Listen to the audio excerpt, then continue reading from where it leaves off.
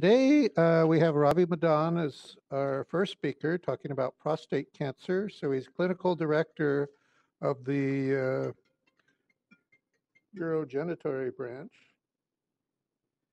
And he got his MD from New Jersey Medical School. And then he completed his residency at the University Hospital. And he joined the NCI Medical Oncology branch in 2005. And currently holds a joint appointment between the Medical Oncology Branch and Laboratory of Tumor Immunology and Biology. So he's exploring immunotherapy treatments in rare tumors such as medullary thyroid cancer. And the title of his talk today is Treatment for Metastatic Prostate Cancer. Ravi. Thanks. So yeah, we hope the hurricane really doesn't cause as much damage as they're concerned about. We'll get through this lecture with hopefully less damage as well.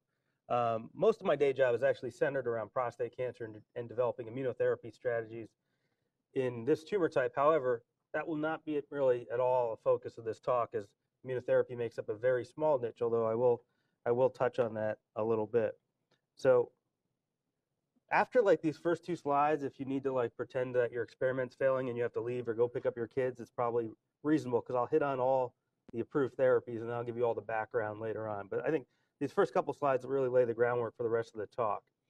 So this is kind of the clinical course for prostate cancer, where patients are diagnosed and potentially cured early on. Unfortunately, even patients who are treated with curative intent, roughly 20 to 40% will recur. At that point in time, as we'll talk about, hormone suppression is really the primary way to contain their disease. And when that fails, then we have some other options. But this was the treatment landscape really until about 7 or 8 years ago. And the only thing that worked besides either chemical or surgical castration was docetaxel, which is a chemotherapy or taxane-based chemotherapy. And that extended survival by a few months based on the medians of a study, which I'll show you that data later. So for a while, there really were not a lot of options for these patients. However, we're fortunate to have had a lot of advances in the last 7 or 8 years, and I'll share them with you here, and you'll see this landscape gets very much more crowded. So actually, even though immunotherapy is all the rage now, the first kind of modern immunotherapy beyond like just cytokines like IL-2 and interferon was actually approved in prostate cancer. It's a vaccine that's been somewhat debated over time, although I believe the phase 3 data, and I'll share that with you shortly, but it's called Sipuleucel T, and it's used in this kind of early metastatic setting.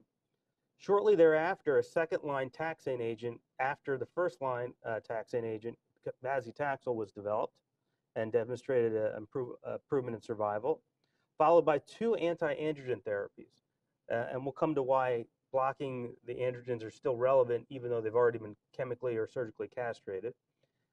In the years that followed, these agents demonstrated efficacy in improving survival even before chemotherapy, followed by an agent called radium-223, which is an infusional radiopharmaceutical agent.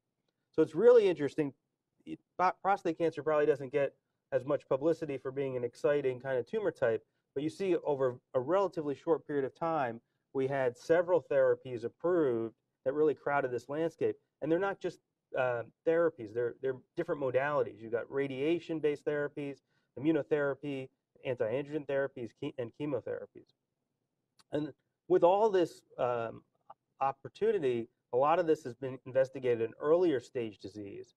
And to that end, enzalutamide, as well as a newer version of enzalutamide called apalutamide, were used in patients kind of before the metastatic development of disease, in patients who are castration resistant.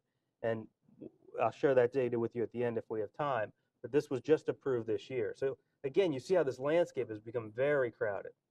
And then looking at a little bit earlier stage of disease, so these are patients who are diagnosed with metastatic disease and do not undergo surgery or radiation with curative intent, or they had that many years ago and then come back to their doctors and then have metastatic disease, but normal testosterone. There have been studies that demonstrated that moving 2 agents, docetaxel and abiraterone, to this earlier stage of newly diagnosed patients demonstrated a survival advantage. But again, these are patients who are diagnosed with METs, as opposed to this slide, which is patients who are diagnosed with localized disease. That's really the big difference here. So you can make a notation of that. So what I'm going to do with the allotted time left is try to go through all these different therapies, the trials that led to their approval, their relative toxicities, and hopefully give you a better understanding of where we've been so we can hopefully figure out what the next steps are. But let's start off with some necessary basics of understanding. So what is castration-resistant prostate cancer, or CRPC? So this is cancer that grows despite castrate levels of testosterone. So I mentioned that chemical or surgical castration is the first way to intervene in this disease, and that's because testosterone fuels the growth. And but that only works to contain the cancer for a relatively short period of time, on average maybe only 1 or 2 years in a given patient, although much longer in the individual patient is possible. But at some point, either it's going to grow based on imaging or PSA, and at that point, when you have evidence of cancer growth through either of these two aspects, despite castrate levels of testosterone, it is castration resistant. It is not androgen independent, which is an older term. You'll see that actually through mechanisms of resistance, androgens still very much drive these disease, and targeting the androgen receptor is still very much a relevant target. So that gets us to this next slide, which is why do we use anti-androgen therapies in patients who are castration resistant? And that is because these resistant mechanisms that drive castration resistant are often AR mediated. And so you could see amplification of the androgen receptor, which I think speaks for itself, but also secondary production of androgens. So this could occur from other glands, such as the adrenal gland, and that's relevant because most of the chemical castration or surgical castration really only addresses testicular production of testosterone, but not other tissues within the body. But also, in a very kind of sinister way, cancer cells can produce their own androgens. That's a relatively new understanding over the last 5 or 10 years. So there's this secondary production of androgens within the tumor microenvironment that actually leads to an autocrine or paracrine driven tumor growth. So that's why blocking these pathways are still relevant in patients who are castration resistant. There's also mechanisms by which splice variants or drive growth of prostate cancer, or ligand independent growth pathways. This essentially means that despite an androgen receptor pathway that is triggered leading to cellular proliferation and growth, it may be irrelevant whether or not there's something bound to that ligand. Because of a splicing change, the ligand actually isn't required for that pathway's activation. And that's something we'll touch on briefly as well in its clinical implications.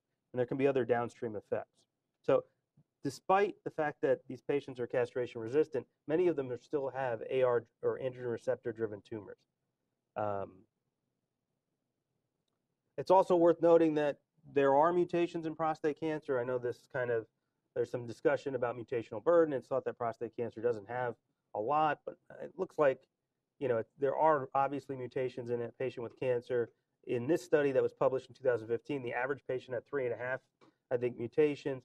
And the most surprising outcome here was that some of these are DNA damage repair mutations in roughly a third of these patients, which can be targeted.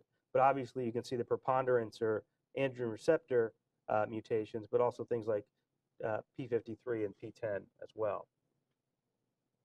And then finally, it's worth noting one last aspect of the house rules of treating prostate cancer, and that is, even though you'll hear controversies about PSA screening, it is not a controversy in following patients who have cancer. But what is a little bit tricky is how that plays into your management of patients. What has been accepted both here in our group led by Bill Dehut for probably more than 10 years, and externally for about that period of time through the Prostate Cancer Working Group, and the citation is here, is that PSA is not the sole marker of progression. If you have a patient on a therapy, if their PSA is rising, it should not be their sole determinant of treatment failure. In reality, from a personal standpoint, it's like the third or fourth on my list. Radiographic progression should be the primary evidence that a treatment is failing in a patient with radiographic evidence of disease. Obviously, symptoms and tolerability of the given therapy also play into account. But just because you have a rising PSA and you're managing a patient with prostate cancer, that doesn't mean the treatment is failing or that you should move on to your next therapy. So this actually becomes very relevant because we don't know the optimal treatment sequence in prostate cancer. I showed you that crowded landscape, and it made it look like, well, maybe there's if this, then that. There really isn't. And what I've seen sometimes in some patients who are referred to us, there seems to be a sense of, well, we got a lot of options here, so your PSA is going up on this. Let's just stop this and try another therapy because we have these different options. In reality, that could shortchange the clinical benefit to the patient, because a lot of the trials that demonstrated these patients improved survival primarily relied on radiographic-free progression. That's really true for all the trials that I'll talk about, except for the docetaxel trials, which predated that recommendation. So we don't have a clear treatment sequence, and ongoing trials are evaluating the current treatments either in sequence or combination. So in the absence of that, I will go through each of these treatments and propose what at least is my opinion on how these agents could be sequenced. Now, it's not a flow chart. You'll find that it largely depends on the patient you're looking at in the clinic, and that is, their personal preferences come into play, how the side effects of the given treatment interplays with their existing comorbidities, as well as how fast their disease is moving and how symptomatic they are. In a patient who's got a lot of symptoms, you may be inclined to use chemotherapy early on, but in a patient who does not, you may have other options. And again, so there's not a strict flow chart. There's not an algorithm, which is, I know, what everybody would like to have, but hopefully what I'll present to you is a rational approach, but realize this is my opinion, and really there's no hard data to support this strategy. So for a few years now, I've used this menu approach. We're almost at dinner time, so hopefully it doesn't get anyone too hungry, but generally it kind of lays out your treatment options in how I think one way to view it as you look at a patient going through the natural history of prostate cancer in metastatic disease. So we're focused on metastatic disease today. I'm not a radiation oncologist or a surgeon, so I defer those curative intent therapies to them. But these are how we contain the disease once we realize it's spread beyond the pelvis and is no longer curable. So I kind of highlighted here these different options again, and I'll work through this. Hopefully this will make sense to you. But it lays out kind of the different possible options and how you can line them up in a given patient. And we'll start off with sipuleucel T here, which is the immunotherapy in prostate cancer. And it's an appetizer, so appetizers aren't for everyone. And it's not going to fill you up. And I'm going to carry this analogy too far. I'm sorry if I haven't already, if I have already. But it's not going to be sufficient for the whole meal. But I think that in some patients it may be a nice added thing that does convey benefit. So this is preferentially used in patients who have early metastatic castration-resistant prostate cancer, minimal symptoms, and kind of a low volume or low pace of disease. So this is a therapy, it's actually an immunotherapy that's derived from a patient's own peripheral immune cells. So when this treatment was developed, what they did was they took a patient's white blood cells through leukapheresis, which were collected, send them to a central processing facility where they're exposed to a combination of GM-CSF, which is a cytokine, as well as prostatic acid phosphatase, which is a relative antigen target on prostate cancer cells. And then after 2 or 3 days of immunologic boot camp, if you will, exposure of your immune cells to this milieu, it's infused back into the patient. A full course of therapy consists of 3 infusions done every 2 weeks, and that's it. You're done. 1 month's work. And this is the design of the third phase 3 trial that was done with this agent. You can see that there was a placebo-controlled component. Although they were looking at progression based on earlier phase 3 data, the primary endpoint was really a survival advantage. You see it was a 500-patient trial. So this was the result of this trial. It was a result that basically demonstrated statistically significant 4-month improvement in survival that is also clinically meaningful. I think that people get caught up in looking at this data and like, well, what does only 4 months mean? Remember, this is a median, so you'll see other trials demonstrate similar efficacy, especially in their initial phase 3 trials.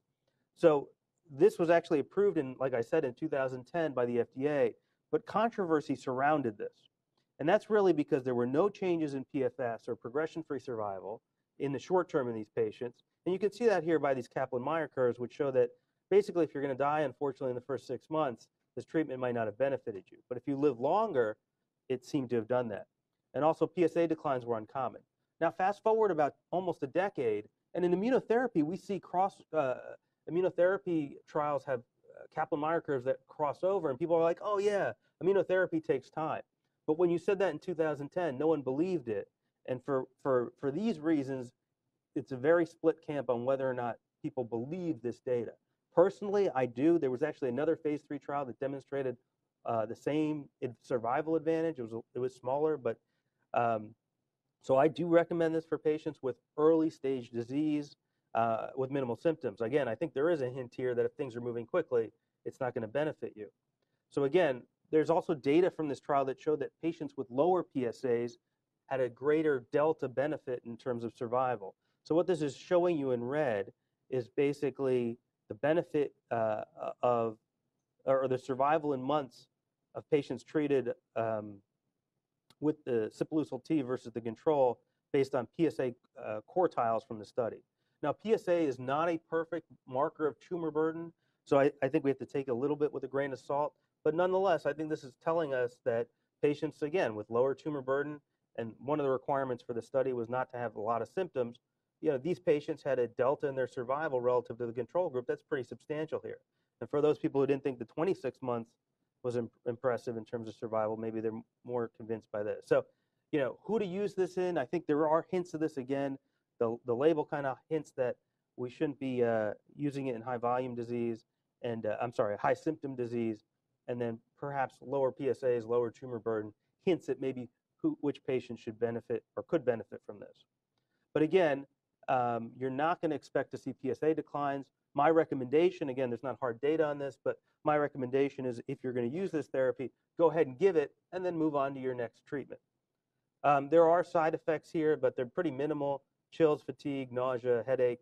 I mentioned the strokes just because it was something that was talked about with the initial phase 3. It really is not something that's come out in a substantial way in subsequent trials, so I don't think it's actually a big deal. This treatment's very well tolerated. So again, I recommend it for patients who have early metastatic disease, but things are moving slowly and they have the opportunity to do that. But once you're done with your appetizer, you just move on to the first course, because it's not going to fill you up. And I think that, again, we're looking at patients now who either have gotten sipuleucel T and are moving on, or patients maybe with more minimal to moderate symptoms. And in these type of patients, so what does this mean, minimal to moderate? I think it is, again, kind of a judgment call. But if you have a patient with pain symptoms and they don't require regularly scheduled narcotics, then I think, they're probably reasonable candidates for either of these therapies, both of which demonstrated a survival advantage in this population, as well as the ability to mitigate pain.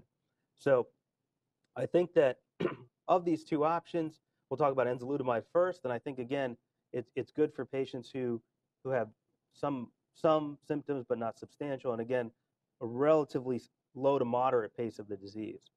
Abiraterone also demonstrates clear efficacy in this population.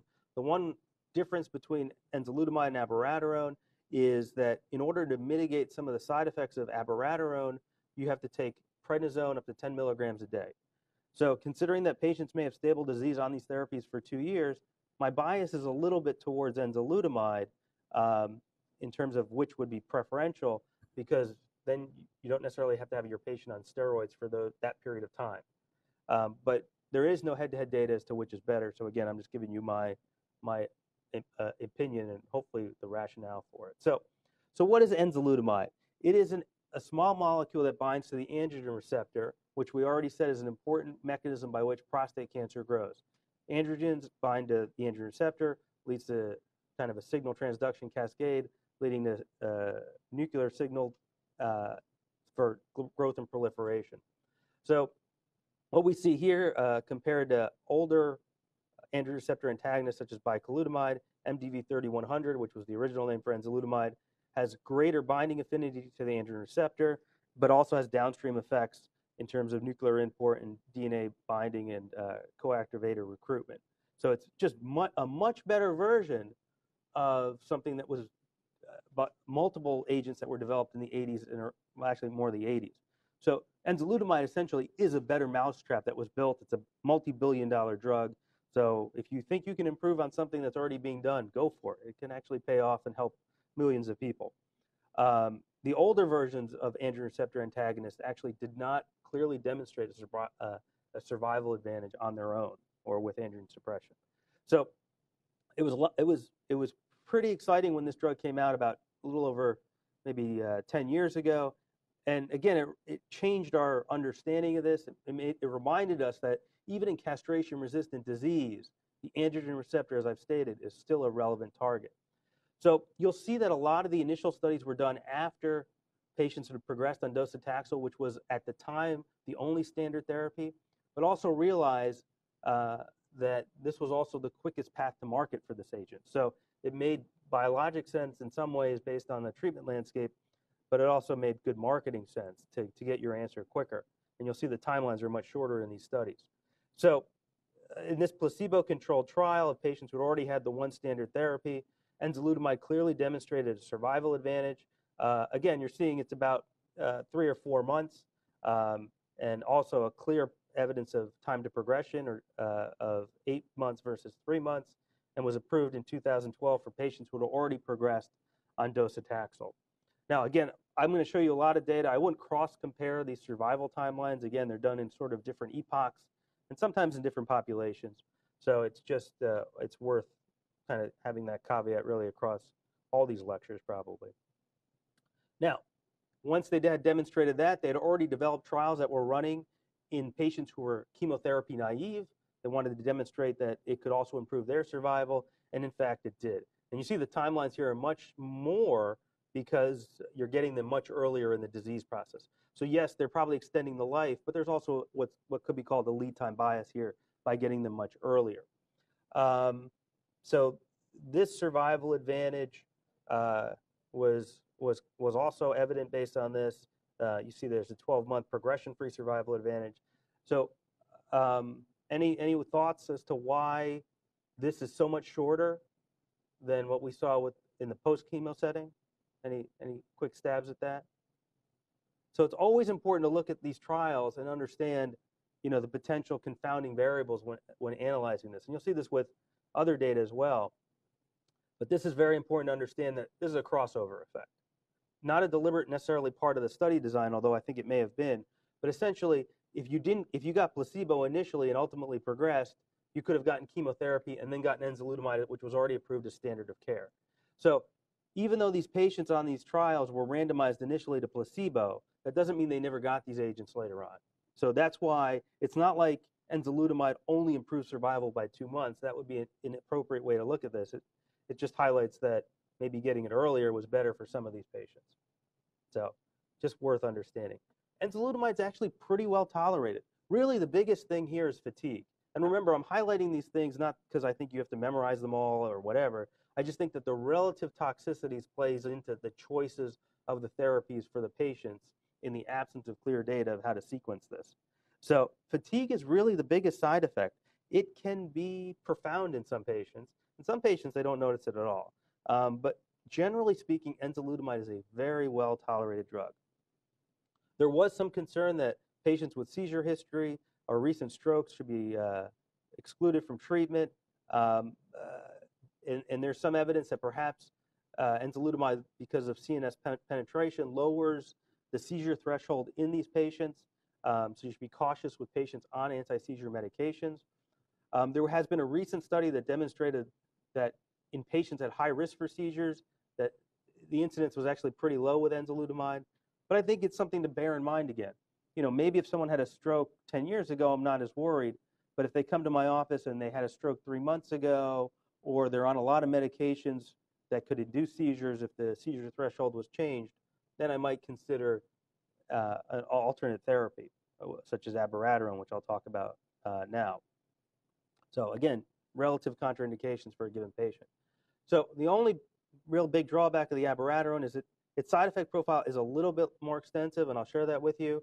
And it requires the daily prednisone to, again, minimize the side effects from the agent itself. So abiraterone is not an androgen receptor blocker. It blocks the CYP17 hydroxylase and lyase. Basically, The lyase, however, is what's more responsible for this secondary androgen production. So remember I said one of the resistance mechanisms that we have in prostate cancer is that basically cancer cells or other cells within the tumor microenvironment produce secondary androgens. So even though you're suppressing testosterone from the testicles with either chemical or surgical castration, which is kind of the frontline therapy, there's still this fuel floating around near the cancer cells that leads to their growth. So abiraterone inhibits through these enzymes this secondary production. So this is also something that was sort of a better mousetrap probably of an older drug called ketoconazole, an antifungal agent that probably non-specifically attacked these or attach these enzymes. So again, just so you know, if you want to be rich or scientifically famous, you can, again, build a better mousetrap. It does work. And that's probably what this is an update of a very older, less prostate-specific drug. So when this was developed, again, early studies, just like with enzalutamide, were very promising. The majority of patients had PSA declines, which was a good preliminary marker of efficacy. And this was a phase 3 trial that was done, again, in patients who had already progressed on docetaxel. And we see, again, there's a survival advantage here of about 4 months in this late-stage disease population. And this led to FDA approval in patients who had already, again, received docetaxel. This all happened relatively, again, the same time as the enzalutamide development. So it's not like they had to randomize against one or another because neither of them were necessarily standard when the trials were developed. Again, you see an advantage in the time to progression as well as the PSA responses. This is a follow-up study just like what the group with enzalutamide did, the company there. They ran an abiraterone study in patients who were chemotherapy naive. And again, you saw extensive improvement in median survival here of about, at this iteration in 2015, it was about 10 months relative to the placebo. And again, it's FDA approved now for all patients with metastatic disease, regardless of previous chemotherapy. The side effect profile you see is a little more populated here. So you just bear that in mind when you have your patients. It can, because of the CYP17 hydroxylase inhibition, lead to some edema and hypertension. The edema often manifests itself in lower extremity edema. To some degree, the steroids are supposed to mitigate those side effects, but again, having steroids on board can contribute to other things like hyperglycemia. So if you have a diabetic and they're it's hard to control their sugars, you don't want to necessarily give them abiraterone if you don't have to, because maybe the prednisone is going to make their glycemic control more difficult. But again, abiraterone may be preferential in some patients who have extreme fatigue with enzalutamide or, as we talked about, the seizure risk issues. So why is this relevant? Why am I talking like you can only use one of these therapies? Well, in some ways, there's data that's come out in recent years that says that there is cross-resistance between these two therapies. And so patients who get one of these agents are likely to benefit, but if they get the second agent, they may not, or that benefit may be substantially diminished based on the phase 3 data that I showed you. And that makes sense because basically these are very good inhibitors of the androgen receptor pathway, either at a production level or at activation level. And so the resistance mechanisms that impact one therapy are going to probably impact both. And so one of the ones that's actually been very extensively studied is this concept I mentioned earlier, which is this concept of the androgen receptor splice variant. So again, these are androgen receptors that post-translationally are modified or spliced in a manner that basically they don't have a receptor. So you don't necessarily need androgens floating around to have the receptor be active. So it's almost like having a light switch, but the switch is broken and the wires are crossed, leaving the lights on all the time. It's a weak analogy, but it's the best I can come up with this time. So hopefully it's okay. But basically what this means is that even if you block the androgen receptor or the light switch, or diminish the ability for the body or the cancer cells to produce their own testosterone, it doesn't matter because that wiring is already crossed because of the splicing, alternative splicing, and that pathway is going to be constituently active. So this is definitely not the only mechanism of resistance, but it's one example, and it kind of got a lot of appropriately got a lot of notoriety based on this New England Journal publication from Dr. Antonakis and his group at Hopkins a few years back with the splice variant known as ARV7, so that's androgen androgen receptor variant 7. And so what you see here is patients treated with enzalutamide. If they had previous abiraterone, which you can see from the arrows, and they were ARV7, which is the gold bars, they were very unlikely to respond to abiraterone when they received it after enzalutamide. Similarly, you see the same thing in patients who had abiraterone up front and went on to get enzalutamide. But it's also worth noting that, not everybody had this, and we're still trying to figure out exactly how relevant this is, but this is not the only mechanism of resistance. So this is why you are somewhat limited to using both these agents. So you're probably going to get a much longer run out of one than the other, depending on how they do. You may still try the other one and see how they do clinically. There's a lot of work being done developing biomarkers to understand whether ARV7 is present, and does that help select the population. And there was some interesting data presented this year at ASCO, so we'll see how that evolves over time. So as we move on to patients who have more moderate or substantial symptoms with their prostate cancer, then there's less data showing that enzalutamide and abiraterone are as effective. Again, these trials enrolled kind of more moderate symptom patients, and we don't have as good data suggesting that they can really improve pain in patients with extreme pain or a lot of symptoms. Also, from a docetaxel standpoint, if the cancer is moving very quickly, you may find that to be a better therapy in the short term to slow things down.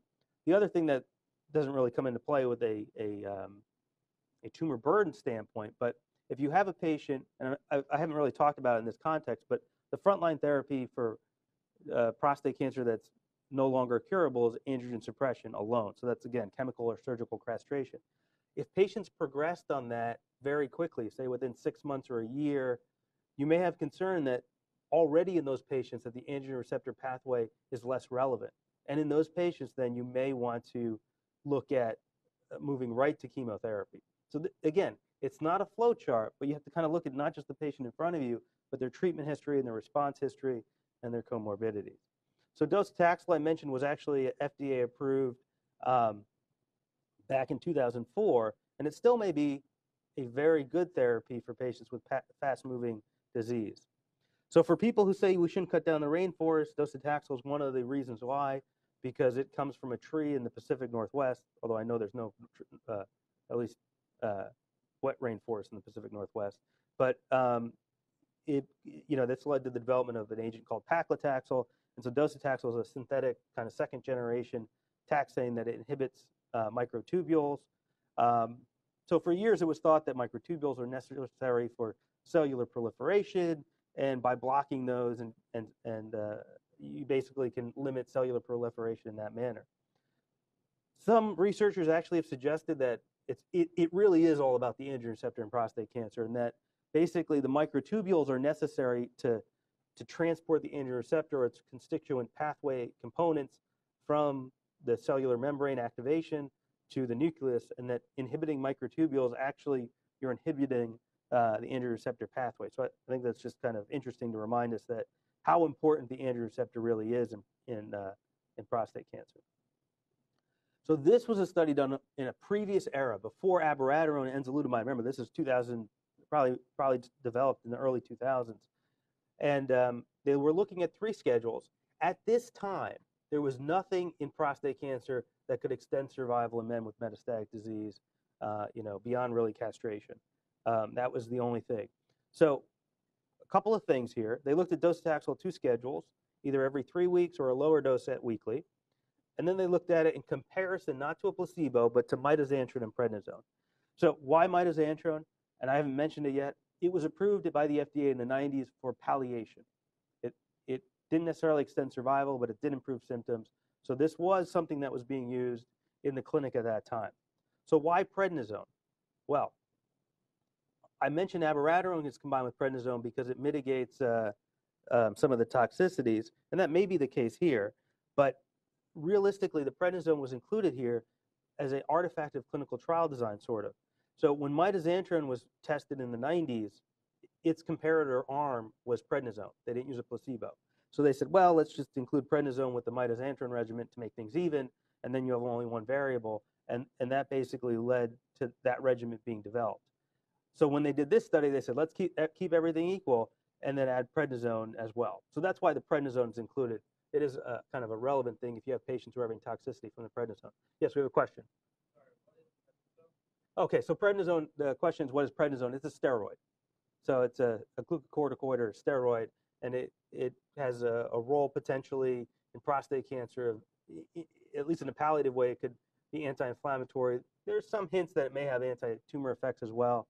You'll see that in placebo arms of studies, but it's a steroid. Okay, good question.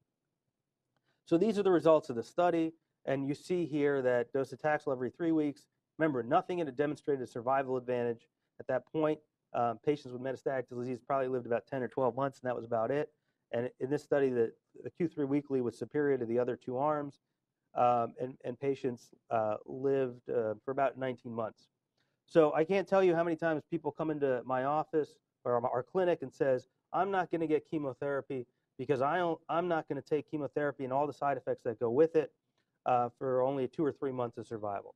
I'll show you a long list of side effects, but of all the chemotherapies out there, docetaxel actually is pretty well tolerated, and I've treated men in their 90s with it, and they actually can do pretty well. Most of the patients actually still go to work on this regimen.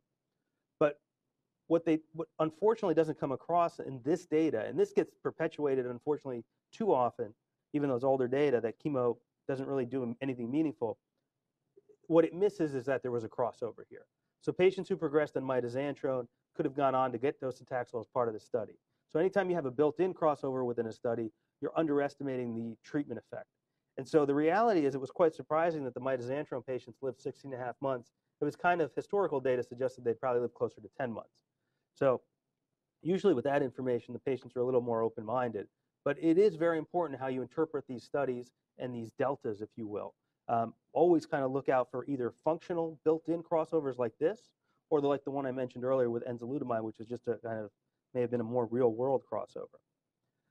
So again, long list of toxicities, and that's certainly the case. The most profound side effects are really neutropenia, which could lead to neutropenic infection, which could lead to death. So you just have to have some education of the patients that, if they get febrile, we need to kind of explore do a workup. Most times they're not infected, but if they are, it could be lethal. So we want to bring them in, get them antibiotics, and get some blood cultures done. Neuropathy could be irreversible and also life-changing, and that's something to be aware of as well. But I think that a lot of these side effects are reversible. And in this initial study, patients only got 10 cycles of docetaxel. To this day, some people only still give 10 cycles. Our practice here, and other people have done this as well, is to kind of continue it until basically there's disease progression in metastatic castration-resistant disease I'm talking about now. But you continue the docetaxel until basically it stops working. The way to kind of get patients through this is to give them breaks from the chemotherapy, because a lot of these side effects can reverse themselves.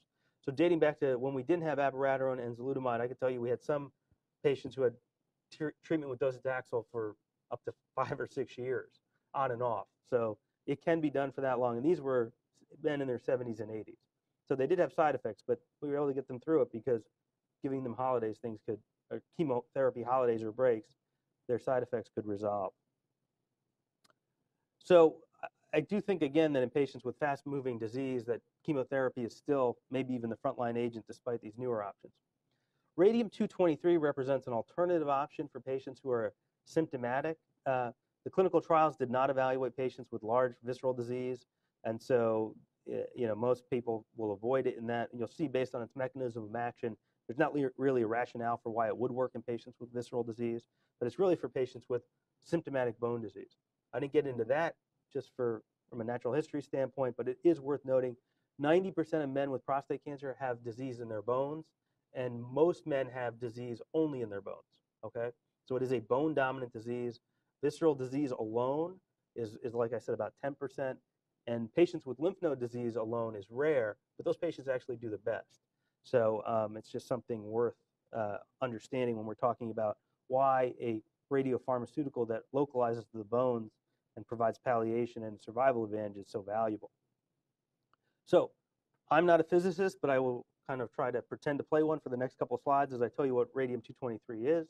It is a alpha particle emitting agent that basically binds to high areas of activity within the bones, such as areas with growing prostate cancer. And like I said, the radium-223 emits alpha particles. This is relevant because older radiopharmaceuticals were beta-emitting agents, such as strontium and samarium, both of which were approved for patients with bone-based cancers, but only for palliation. Because those agents were beta-emitting, the destruction radius of those lighter beta particles within the bone was larger. So you had a greater impact on innocent bystander cells like red blood cells and platelets, and so you got into toxicity issues real quick. With alpha particles, yes, you can still have drops in counts, but because the destruction radius is smaller, it's not as much of a treatment-limiting effect. Of course, if you have patients with a ton of bone disease, you're going to have a lot of alpha particles in the bones, and that could be an issue. But certainly it was better tolerated than the older agents. So again, in some ways, you see how this is a rational update of an older strategy. So they did this trial again around the time when docetaxel was the only approved agent, where they randomized patients to this agent or placebo. It's come out since that basically the number of infusions and the dose that they used was actually pretty arbitrary. They pretty much locked people in a hotel room until they agreed on something, and this is what they came out with. So there's still some discussion about whether this is the optimum dose, but it worked. In the phase 3 trial, patients lived longer if they had received radium-223 versus placebo. And this was regardless of chemotherapy. And there was, you see here that the subgroup analysis, the overall survival benefit occurred regardless of whether patients had had previous chemotherapy or not. So it's worth noting that you don't necessarily need chemotherapy to benefit from this agent. The palliative benefits were a little less clear in patients who were more advanced and had had chemotherapy, but there was evidence in patients with earlier, I guess, stage disease where the radium-223 improved symptoms. So this was an important update because previously radiopharmaceuticals, as I said, were palliative. Now we have something with a survival advantage, and we're still trying to probably figure out the exact niche of this agent. The primary side effects that we see with it are hematologic, as I said, but they're not as profound and treatment limiting as what we saw with older versions of this. Recently, there has been some data that came out that said when you combine radium-223 with abiraterone, you have increased fractures. No one really understands this yet. I know the company's been looking at this for a little while. They alerted everybody about a year ago. There's other data that didn't raise that concern, but it's just something to be aware of. But with radium-223, but on its own, I think it's still evidence that there's a viable treatment opportunity for patients. So as we move on to our third course of therapy here, these are patients who have already progressed on docetaxel. So remember, I've already shown you data from enzalutamide, abiraterone, and radium-223 that they all work after docetaxel. So if patients had docetaxel and had not had those agents, they can get it in their third course. Cabazitaxel is specifically for patients who had progressed on docetaxel. So what is cabazitaxel? Well, it's a taxane that differs only by 2 hydroxyl groups than docetaxel. So people were like, all right, well, they developed this. They said, let's do a phase 3 in patients who had docetaxel. I don't think there was a lot of expectations that this would work. This is another agent, that's kind of an update of a different version. And what they did in this trial was they took patients who had already progressed on docetaxel. Again, mitoxantrone was a palliative agent that's even used to this day, but was used at that time more often in patients who had already progressed on docetaxel. And they did a randomized study here. And what they found here was that there was an improvement in progression-free survival, as you see the 2 curves split, and overall survival. So, and I think this came out in 2011. You see this was before abiraterone and enzalutamide demonstrated survival advantage, and cabazitaxel actually did. Now there was concern because there was some treatment-related infections or neutropenic infections in about 5% of the patients that led to death. So I think there have been issues and some pause for people using this. I mentioned the dose was 25 in the phase 3 study, so it's worth noting that growth factor wasn't mandated and probably underutilized in that study and maybe could have limited some of those neutropenic infections. But people had commonly been reducing the dose to 20 milligrams just, I think, without data. So actually, the company that makes docetaxel also makes cabazitaxel, so they ran a head-to-head trial that was reported out in 2016 in the frontline setting. So metastatic castration-resistant disease, to see if cabazitaxel was better. It was no real clear evidence that it was. So it didn't supplant docetaxel as kind of our frontline metastatic chemo agent.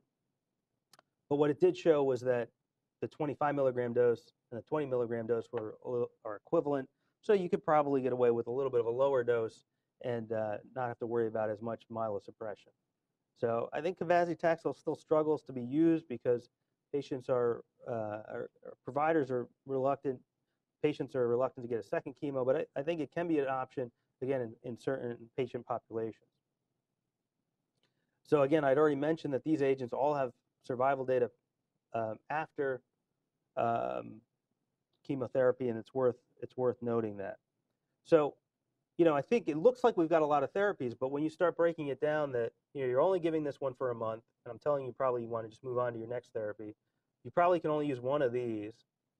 Both of these may be possible, but the palliative benefits, I think both of these are possible. But you quickly see how if you just jump from one to another, you actually start running out of therapies and these that has implications for your patient's lifespan. So I think you want to be thoughtful in how you deploy these therapies. And again, this is where I think taking account what treatment failure is, which is radiographic progression and not just a rise in PSA, you don't want to kind of come off these therapies willy-nilly and waste these opportunities for patients. So the ultimate goal, from my perspective, when I talk to patients, is how can we kind of line all these therapies up so you can benefit from as many of them as possible, maximize your quality, your length of life, but also your quality of life. And so, again, it's not a flow chart, but hopefully, kind of I presented a rational way to look at this. Other people will have their rational ways as well, but I think it just gets you started down the path to understand how we deal with this disease in the clinic. So the special on our menu is the same special as we had last year because it still has breakthrough status, and that's PARP inhibition. So I mentioned it has breakthrough status with the FDA.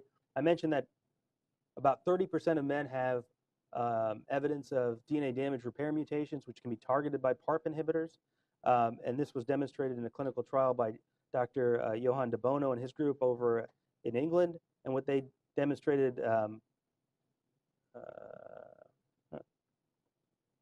sorry, going the wrong direction.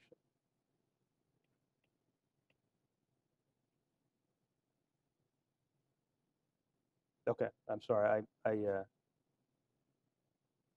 missed a couple slides in here, so you'll excuse me. But what they were able to demonstrate was that patients who had this mutation benefited greatly from PARP inhibition, and essentially this led to breakthrough status. There's multiple phase 3 trials going on with these type of agents at this time, and there's a high likelihood that maybe when I give this talk next year or shortly thereafter, we'll have phase 3 data for this. So I had already shown this. I'm just going to skip ahead here to newer data that's out. So I'd mentioned I've been talking about castration-resistant prostate cancer until now. So again, that's patients who were treated with hormone suppression. When they get metastatic disease, they're already castrated. Now we're talking about how do we treat people who have metastatic disease that's castration sensitive. So who are these patients? These are patients who either walk into their doctor's office, have a normal testosterone, didn't know they have prostate cancer, and unfortunately have it spread throughout their body. So it's a different population. Does that kind of make sense? Remember, if you haven't been treated for your prostate cancer, the other patient group is patients who may have been treated 3 or 4 years ago and are not on any therapy, and the hope was that they were cured, but they come in, their PSA is higher, they have symptoms or they don't, but they look and they have metastatic disease and normal testosterone. Every other trial and therapy I've talked about has been in patients with castrate levels of testosterone, which means they've gone through frontline castration. So in this population, there was a study that was done shortly after docetaxel that was approved, looking at combining the standard, which would have been hormone suppression, with the docetaxel regimen that I just described every 3 weeks that was developed for castration-resistant disease. And this data came out in 2015. That was published at least then. I think we had some inkling of it a year or two before, but you see there's a profound effect over a long timeline. So these patients are going to live about 4 to 5 years with metastatic disease and all the therapies that are available. But you see that if they got just 6 infusions of chemotherapy up front, they had a 13-month improvement in their median survival. So this then became a standard of care for this population beyond just hormone suppression alone. So this is evidence now that if we moved a treatment in later castration-resistant disease earlier to castration-sensitive disease, that it worked better. And so I think we're starting to see that with a lot of these therapies. There are some aspects of this that's worth understanding. Without getting into too much details, they divided the group into high volume and low volume. Here are the definitions. They're relatively arbitrary. There's some suggestion that the low volume patients did very well on their own with just androgen suppression and may not require chemotherapy. I would be a little cautious in overinterpreting that. I think some of these volume markers are kind of imperfectly applied, and that's probably a broader discussion when there's more time, but and lymph node doesn't really factor in. Personally, I think docetaxel still may be relevant for patients with metastatic castration-sensitive disease. Here's a breakdown of some of the low-volume patients. I think it's worth noting two things. One is this is a much smaller group. You see there's only a couple hundred patients, so I'm not sure we had the power to do this, to look at this comparison. But also, there's some other nuances here that at least I have some questions about. So I think this is part of your discussion with your patients, especially if they have low-volume disease, on whether or not they would get chemotherapy in their newly diagnosed metastatic status. The tolerability of 6 infusions of chemotherapy was actually very good because it's very limited in the number of therapies, 6 infusions over 18 weeks. Came out to roughly 85 or 87% of patients who started the therapy finished. So I think that speaks to its tolerability and, again, why I'm comfortable offering it to a lot of our patients. Abiraterone, I'd mentioned that. That's the CYP17 inhibitor, has also been tested in this population. And we had data from that last year at ASCO from 2 trials. I'll share with you one of them. This is patients with high-risk metastatic disease, again, castration-sensitive. So we're talking about castration-sensitive disease. Very similar to the last study, although their definition of who could come on was a little different.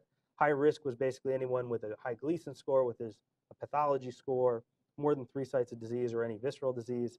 So again, very arbitrary, but the benefits were clear.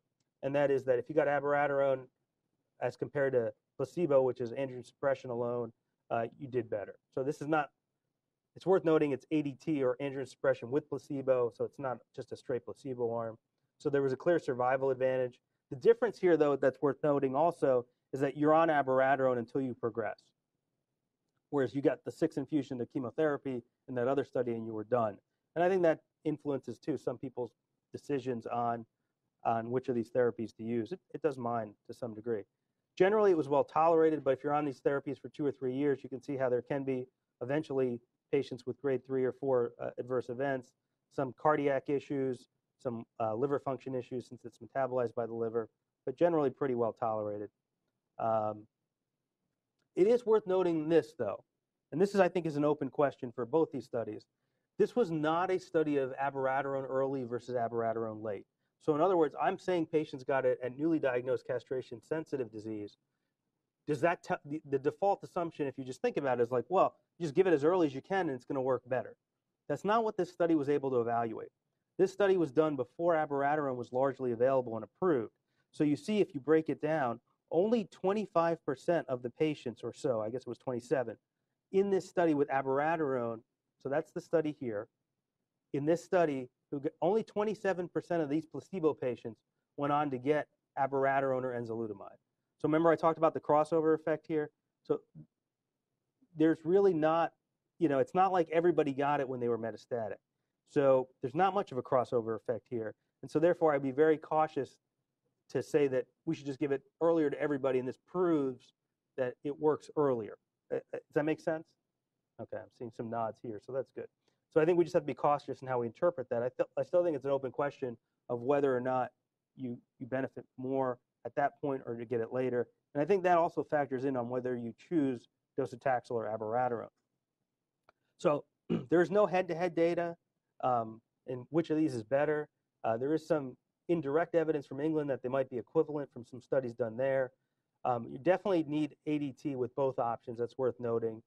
I discussed this with patients. My bias for various reasons is to use docetaxel, mainly because you get your 6 infusions and you're done for at least a little while, whereas the abiraterone, you're kind of on that every day until it stops working. And I think also you probably can come back to the docetaxel later on down the road if you progress a year afterwards or even 6 months afterwards. But actually, that's an open research question. We don't really know how getting the docetaxel up front or even the abiraterone changes this. So these are just some questions that are unanswered, and again, part of our discussions with the patients. So in the last couple minutes, I'll share with you the newest data in what we call M0 prostate cancer. So shifting now back to castration-resistant cancer, unlike the first two groups that I talked about, these patients are not metastatic on conventional imaging.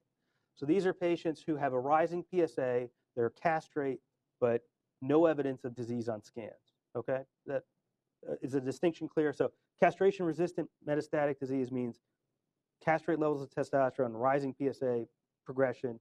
Castration-sensitive means your testosterone is normal. In these patients, their testosterone is suppressed, but their PSA is rising, suggesting that their cancer is moving. So these patients may have 5 to 10 years, well, probably not 10, but 5 years or more to live based on some literature. And previously, we had used various strategies on how to treat these patients. There were 2 phase 3 trials that were presented earlier this year that demonstrated that agents compared to placebo demonstrated an overall survival advantage. Again, in these patients previously, some people used older versions of the agents I've talked to you about, older androgen receptor antagonists or CYP17 inhibitors. So apalutamide is a kind of newer version of enzalutamide. I won't get into a lot of details. I think you understood what enzalutamide was, and it was developed by the same creators. So here's the study they did, again, in this M0 population. Again, there was no FDA-approved therapy, so in addition to ADT, they just got a placebo. And what they were able to get an agreement on from the FDA, which is actually a big deal, for the first time, the FDA agreed to something that wasn't survival in a prostate cancer study. They agreed to metastasis-free survival, or MFS. And what they were able to demonstrate in this population, that it's worth noting who these patients are. They're 7 or 8 years removed from their initial diagnosis, and they're much older. So men in a lot of the MCRPC, or metastatic castration-resistant disease studies, are often in their 60s. These gentlemen in their 70s, and that's pretty typical of the population. So you want to factor in their longevity when you talk about these agents and their use. And patients had gotten older versions of these agents about 3/4 of the time.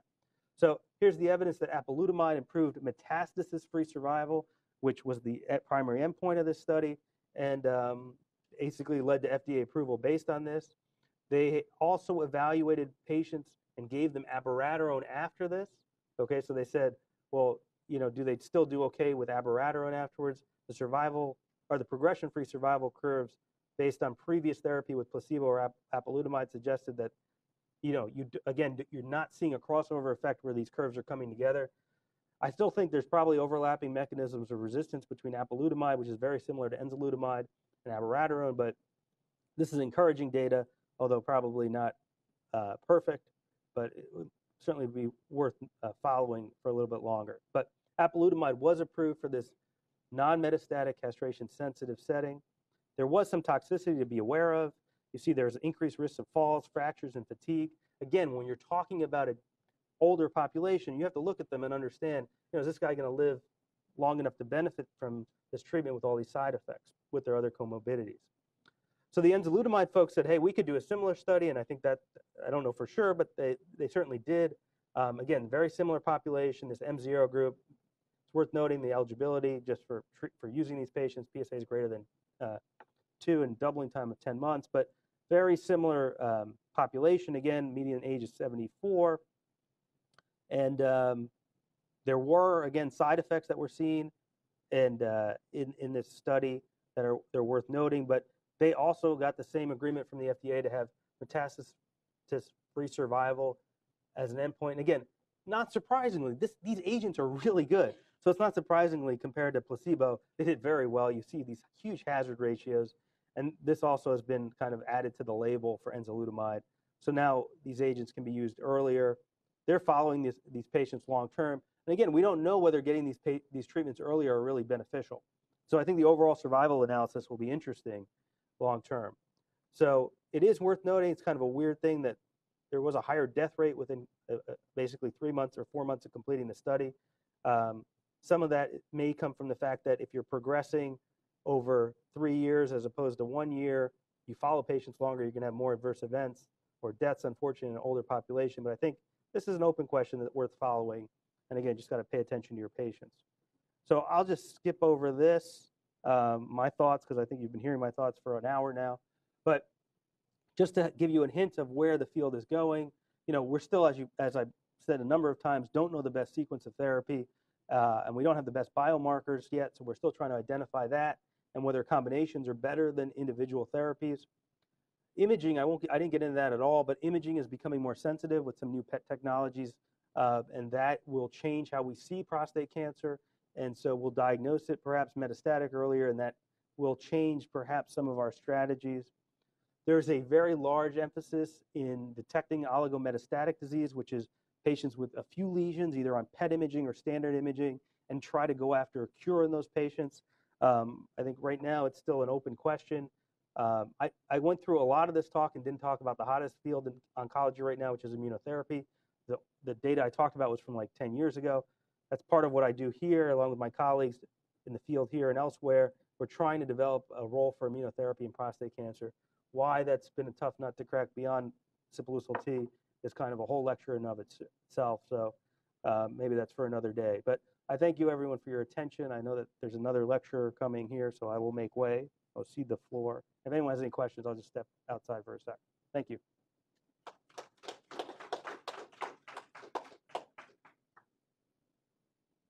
I guess we have time for a question, so go ahead.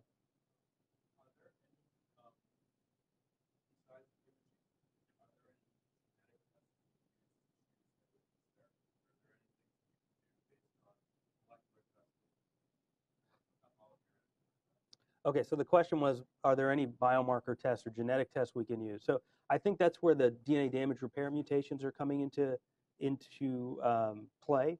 And so now that we know that a third of prostate cancer patients have DNA damage repair mutations, and 12 to 15% have germline mutations, that is going to be an indicator for therapy. And I would test for that probably in the metastatic setting. Those patients seem to still do okay on abiraterone or enzalutamide, but when patients are starting to progress on that, it's probably worth doing genetic testing at that time. Some other molecular biomarkers, I mentioned people are looking for circulating markers of ARV7, things like that. There are a lot of other things being explored. Circulating tumor cells have also been another circulating biomarker that have been of interest and have been developed in companion with some of these therapies.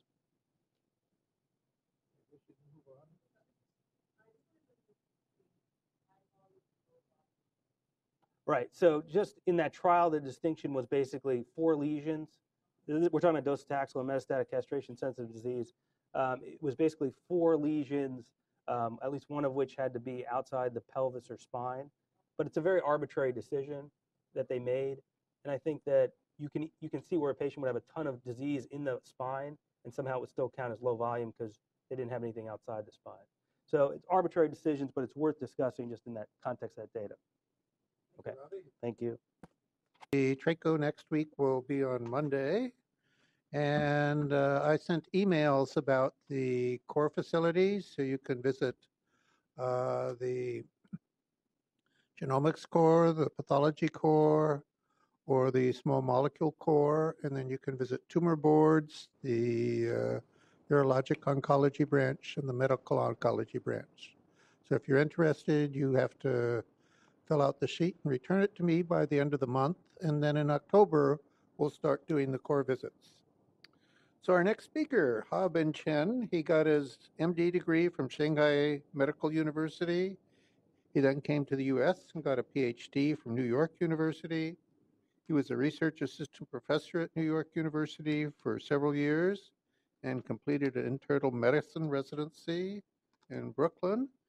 He came to NCI in 2013, and he's an assistant clinical investigator in the thoracic and oncologic surgery branch, and he's investigating novel epigenetic therapies for small cell lung cancer. So the title of his talk is Small Cell Lung Cancer. Haobin. All right. All right. Hello, everyone. So it's I'm very happy to come back here to talk about small cell lung cancer again. Terry, thank you so much for the nice introduction. All right. So this is the outline of my today's talk. So I will first give you an introduction about small cell lung cancer and tell you how we treat small cell lung cancer in clinics. And also we'll talk about what kind of challenges we have for the small cell lung cancer. And then I will talk about some unique genomic features of the small cell lung cancer, and also will give you 2 examples about the drug development for the small cell lung cancer. And finally, I will also touch a little bit about the extrapulmonary small cell carcinoma. All right, let's dive in. So what is a small cell lung cancer? Actually, the small cell lung cancer got its name because the morphology of the cells look pretty small compared to the other cancer cells in the lung. So just give you a feeling how small the small cell lung cancer cells are. So actually, I have a HE staining of the small cell tumor specimen here. So what the arrows point out is the cells of small cell lung cancer, and what the arrowhead point out is the lymphocytes in the blood vessel. You can see that the small cell lung cancer cells are just a little bit bigger than the lymphocytes in the blood vessel. And then when you compare to the stromal cells in this tumor, you can see that the tumor cells is much smaller. So that's how the small cell lung cancer got its name. Certainly, we cannot just make a diagnosis of a small cell lung cancer just based on its tumor size. And so when pathology sees these, and so they will actually do the immunohistochemical staining. So it's known that small cell lung cancer has a neuroendocrine feature. So usually expresses some of the neuroendocrine markers. So such as chromogranin A and also synaptophysin. So the pathologist, can stain for those markers, and if it's positive, so it will support the diagnosis of the small cell lung cancer. And small cell lung cancer is one subtype of lung cancer. So conventionally, lung cancer is actually divided into two groups. One is a small cell lung cancer, and the other group is a non-small cell lung cancer. And non-small cell lung cancer actually include several histology types, such as lung adenocarcinoma, squamous cell carcinoma, and also large cell carcinoma. So you may wonder why we make such a kind of the nomenclature as a small cell lung cancer and a non-small cell lung cancer. And that's because small cell lung cancer has a very different clinical course compared to the non-small cell lung cancer. So what's different is that small cell lung cancer is much more aggressive, and also patients often develop metastases very early. So the survival of the patient with a small cell lung cancer is much shorter than the patients with non-small cell lung cancer. So that's why it's to have these different the nomenclature, and because small cell lung cancer is very aggressive and the metastasize very early, and surgery actually do not play a major role in the treatment of the small cell lung cancer. So in contrast, surgery is the major treatment modality for non-metastatic non-small cell lung cancer. So besides that, small cell lung cancer also is very unique that it's associated with the endocrinopathies. So the small cell lung cancer is able to excrete some of the neuroendocrine transmitters, such as ACTH. So it can lead to the overproduction of corticosteroids in the adrenal glands, and that can lead to Cushing syndrome. So another syndrome that's associated with a small cell lung cancer is called the Lambert-Eaton myasthenic syndrome. So in this syndrome, patient actually has a production of antibody that can target the presynaptic calcium channel. So patient actually has difficulty of emitting the acetylcholine from the presynaptic membrane. So patient usually start with the inability to move the extremity, but over exercise, patient actually can move better. So that's because over time, then over exercise, then the capability of the acetylcholine release is actually improved.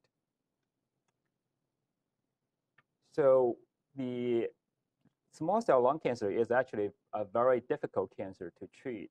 And in 2014, NCI designated small cell lung cancer as one of the two recalcitrant cancers.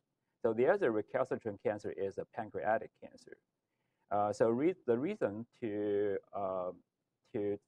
have small cell lung cancer designated as a recalcitrant cancer is because the 5-year survival rate of the small cell lung cancer is pretty low, and it is only about 7%.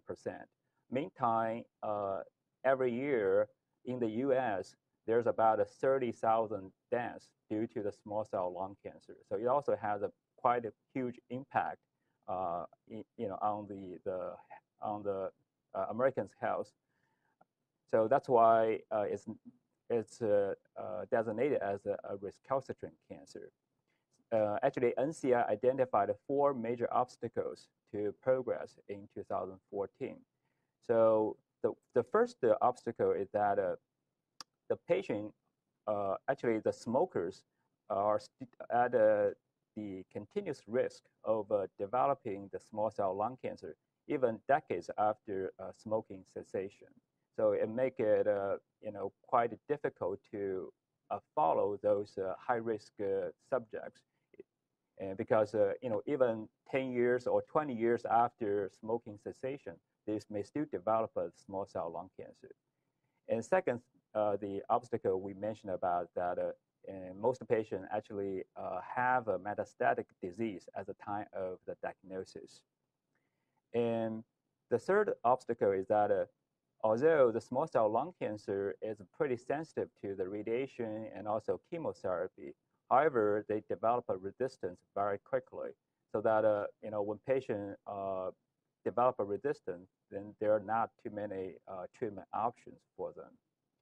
And the fourth obstacle is that because small cell lung cancer is not a disease that can be treated with surgery, so we actually don't have too many specimens, for research. And so actually since 2014, so there has been a lot of collaboration in the scientific community over sharing the data. So this actually issue is getting gradually dissolved. So if you are a researcher who is interested in studying about small cell lung cancer, then you want to try to tackle all these obstacles. For example, for the patient who continue to be at a risk of developing small cell lung cancer, you want to identify, some markers that can make an early diagnosis of the small cell lung cancer or predict the risk. And for the patient who, to address the question of the resistance to the therapy, then you want to develop a novel therapy or the combinatory therapy so that can delay the development of the resistance. So the staging of the small cell lung cancer is relatively simple. So we only have 2 stages of the small cell lung cancer. The first stage is limited disease, and the second one is extensive disease. And the distinction between these two is quite simple. So if all the disease you can detect on the imaging can be incorporated into one radiation port, then we call it a limited stage.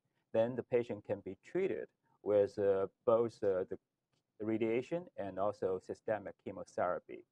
And if a patient has extensive disease, meaning that a patient has a pretty widespread disease, you cannot cover all the disease with one radiation port. So in that case, patient can only be treated with chemotherapy. And apparently, patient has more advanced disease, and the prognosis is also worse in the patient with extensive disease. So in average, the survival of the patient with a small cell lung cancer after diagnosis is around a year.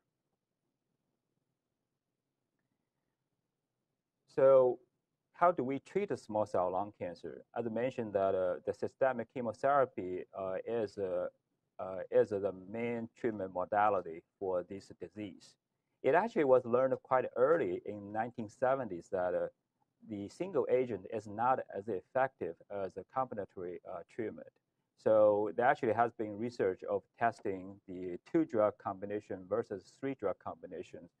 And it was found that 3-drug combination was more effective. However, there was also more toxicity. So if you balance these out, it still seems like the 2-drug combination is more effective. And so over the past 30-ish years, the platinum plus etoposide, the drug combination is still the first-line therapy. So far, we haven't identified a more effective first-line therapy. This is not because of lack of trying. It's just because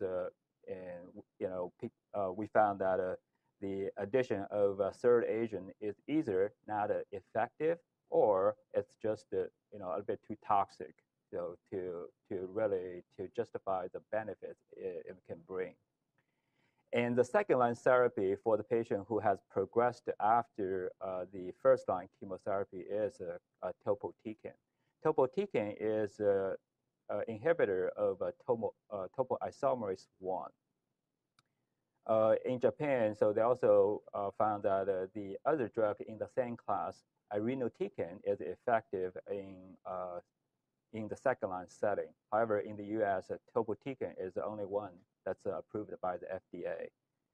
And just very recently, immune checkpoint inhibitor nivolumab has just been approved by FDA to treat a patient who has progressed after first-line chemotherapy plus another line of therapy. So this is in the third-line setting that a patient can be treated with immune therapy, in this case, immune checkpoint inhibitor. All right. So as I mentioned earlier, that small cell lung cancer tends to metastasize very easily. So when patient treated with the systemic chemotherapy, and after certain months, then patient had a recurrence of disease. At that time, patient often develop the metastases in the brain. And this is not surprising because the brain is a sanctuary site, meaning that the chemo drug is does not penetrate through the blood-brain barrier very well. So in the brain, you have a very low chemo drug concentration. So that's the reason why if there is a metastasis in the brain, the systemic chemo may not be able to touch the cancer cells in the brain. So in the 1980s, so there have been some attempts to treat patients who had a good response to the systemic chemo with the radiation therapy over the brain. So the idea is that if we can give the radiation to kill the tumor cells in the brain, maybe those patients won't have a recurrence with the brain metastasis that easily. So in the 1990s, meta-analysis showed that the prophylactic cranial irradiation, which actually means the prophylactic brain irradiation, actually helped to improve the survival of the patients who had a complete response from the initial chemotherapy. And then a phase trial was initiated. So in this trial, so they actually selected patients who had a response from the systemic chemo.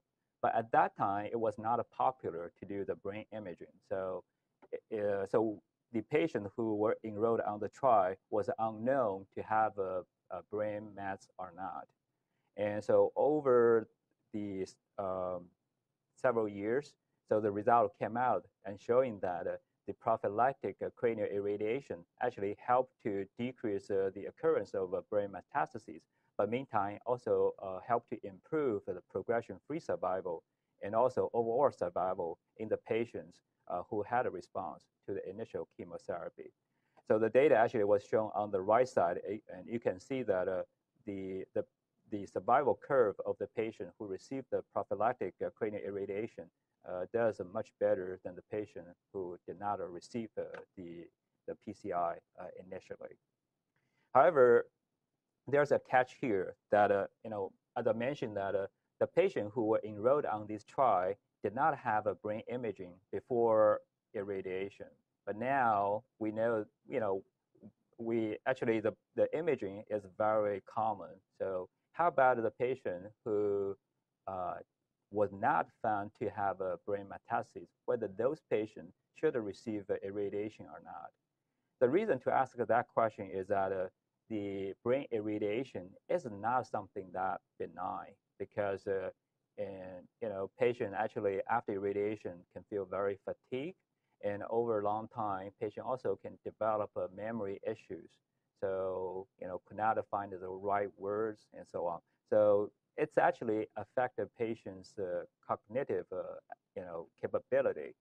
So if it's not necessary, so can we really try to avoid this therapy?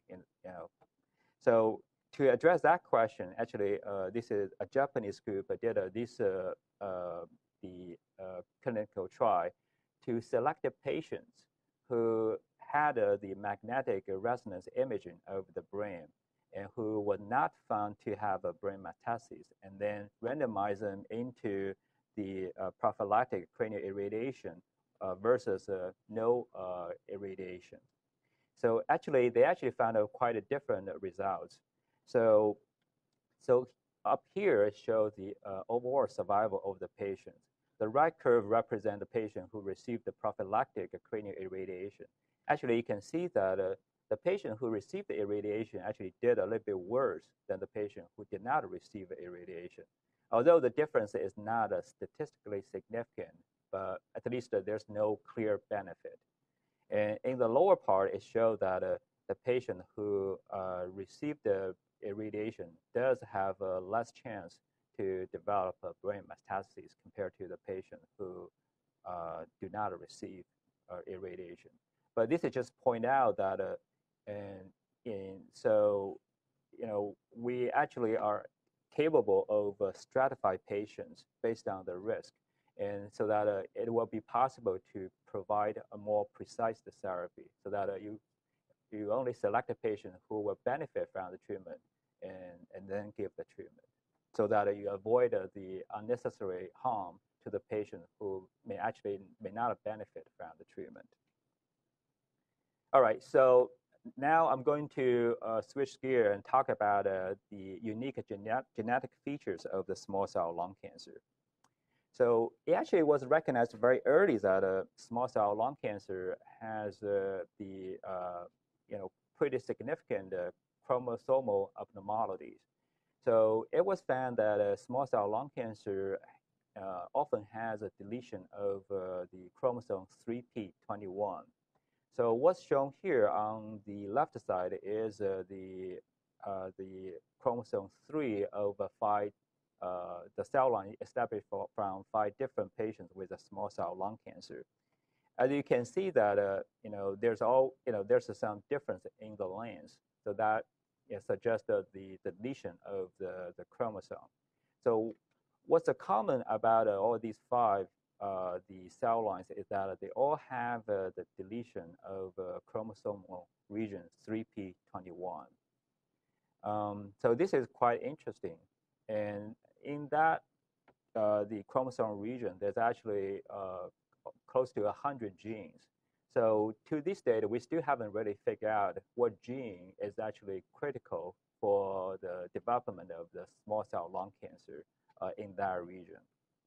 And could this be used to make a diagnosis of a small cell lung cancer? But the answer is no, because this is not something that's very specific to the small cell lung cancer. And this, the chromosomal abnormality could also be found in the patients with other type of lung cancer, and actually it could also be found in the lung epithelium injured by the smoke, tobacco smoke. So we cannot really use this to make the to make an early diagnosis of the small cell lung cancer. But this is just a very interesting finding. So besides the chromosome 3p21 deletion, so there's other regions such as the chromosome 13q and chromosome 17p deleted in the small cell lung cancer. And so actually this is back in 1980s. So that's actually one of the NCI researchers, Dr. Frederick Kay. He actually had an idea that because the RB gene, retinoblastoma gene, is located in the chromosome 13q.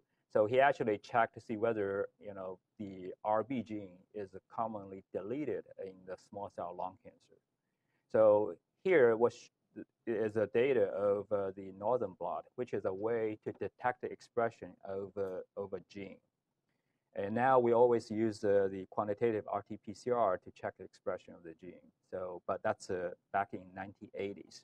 So what he found was that compared to the non-small cell lung cancer, as shown here, the small cell lung cancer often have no signal of the RB. That suggests the deletion of the RB.